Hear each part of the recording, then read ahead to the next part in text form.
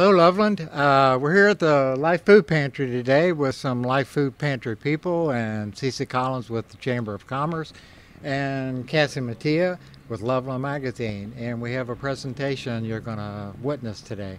So, Cece, what's going on? Well, we are here to follow up from last weekend, David. We put together a food drive and I guess a fundraiser as well, if you will, last weekend on Easter to help out the food pantry. We know a lot that goes on during the Christmas holiday and Thanksgiving holiday. We wanted to do something middle of the year and see if we could help out. And Cassie was the leader of this, so we were very grateful for her coming to us and asking us to partner, and it was just been a blast. So we have a check that we wanted to hand off to Linda. And first, thank you all, as always, for everything you do in the community, all your volunteers and everything you personally do and the passion you put behind this. It means a lot to Loveland, and so we have a small check, and we hope to grow it, but right now we have $170 that folks donated last weekend as they came to the booth. We got a lot of food, and I'll let you talk about that because I know you kind of went through that, but we were actually happy to get some cash as well and make that donation, so look forward to growing that. Thank you very much. Yes, it was a very successful drive last weekend, thanks to the Chamber and to Cassie. We had physical food donations in addition to some cash donations, and then the Venmo, was it Venmo or PayPal? It was Venmo. It was Venmo. Yes. Donations as well. This does mean a lot to the pantry, especially this time of year. We notice that contributions are down and the economy right now is struggling, so food itself is an issue in the grocery stores. It's harder for us to even purchase things because some things are just not available. And so the ability to do purchasing and to have things come in to stock the shelves for our clients is just remarkable. Our clients have grown nearly 50% since COVID hit 2 years ago with the pandemic. And so we're feeding more people frequently, and the need is enormous. So contributions like this and drives like this just make such a huge difference in the family dynamics in our community. So we are so very, very grateful. So maybe 2 months ago, the pantry put out word that they'd like to have people conduct food drives, whether in neighborhoods or individuals. So Cassie took that to heart and organized this food drive and then asked the Chamber to partner. So that's what happened. And it was the Easter food drive underneath the town clock in historic Loveland. So Cassie, you've got something to give to the pantry today. And then I wanted you to talk a little bit about why you organized the food drive. Well, I know one of the big things is a lot of people think that this takes up so much time and effort. And honestly, I mean, if you want to go over the top, maybe. But it wasn't that much time and effort. It was really easy to set up. I mean, you can literally get an organization together, sit right here and ask for donations and put it out on social media. It's so easy. So that's kind of what we did. We didn't know when we wanted to do it, and then we thought Easter, right? It's really the holiday of giving back.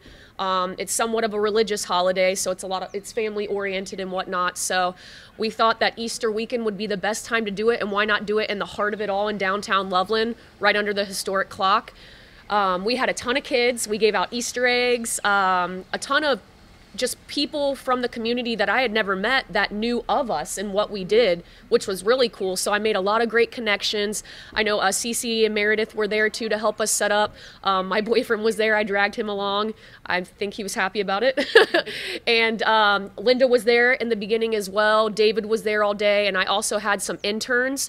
Mahi, Sheath, thank you so much. And also Sean Beeling, thank you so much as well. They helped, and you know, they're kids. They didn't have to do this. They could have gone to like Kings Island or something that day. Who knows? But they helped too. So what I wanted to do and what Loveland Magazine wanted to do today is offer another check of $120 to you. Very nice. Thank you so much. Yes. We want to give back to, and you know, the 170, I'm sure that's going to help, but we thought why not add a little bit more to it along with the food donations. So we just want to continue this momentum, this partnership with both of us, and not just having fun, you know, events where you just kind of eat and drink, we want to do events like these too.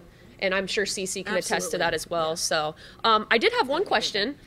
Linda, how much food did we collect? Because I really didn't connect with you on that. Do you know, like, kind of like an estimate of the food that we collected? Yeah, it was approximately 75 pounds, Woo! which is a large amount of food. And coincidentally, this event happened on the day of our kickoff for our Feed the Hungry campaign. Yeah. And so that is really significant because it's really, as Cassie said, very, very easy to do a food drive or to simply go onto our website, hit PayPal for $5 a month, the cost of a cup of coffee, a continuing donation, that brings in, $60 within a year. If we could get 100 donors to just do even $5 a month, that $500 is a huge amount for the food pantry. And so just little things like that is really, really important.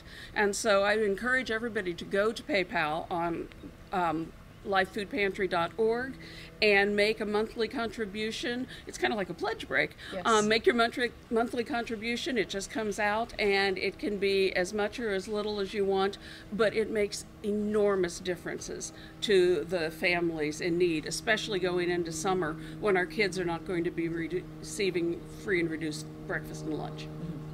So thank you guys for everything. Sorry the check's a little short. The idea was to match it, yeah. to match it, but so We are grateful for we're really every pleased dime. though that the other check that Cece brought is bigger than I thought it was going to be. And thank you, Loveland. Thank you to everyone who volunteered and who brought food and who contributed dollars.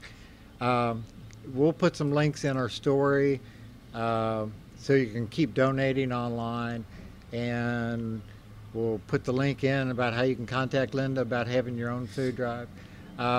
Loveland is at the far edges of 3 counties. So with our diverse population, even though the presumption is that Loveland is really affluent, our diverse population in Loveland is that there are a lot of people in need here on a daily basis. And of course with we've not recovered from the recession. People haven't.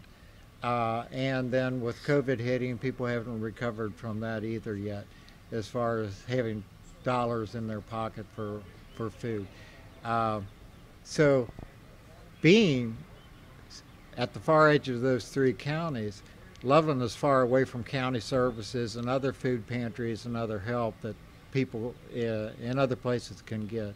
So from Loveland to Lebanon, from Loveland to Batavia, from Loveland downtown Cincinnati is pretty far for people to go. Transportation is a tremendous need when you're living in Loveland, and getting cars fixed and so forth. So it's not easy. So thank God the LIFE Food Pantry is right here in our town. Very blessed. So thank you all for being here. Yes, and thank what you. did. Thanks, David. Thanks, everyone. Okay. See you, Loveland. See you later, Loveland. Yep.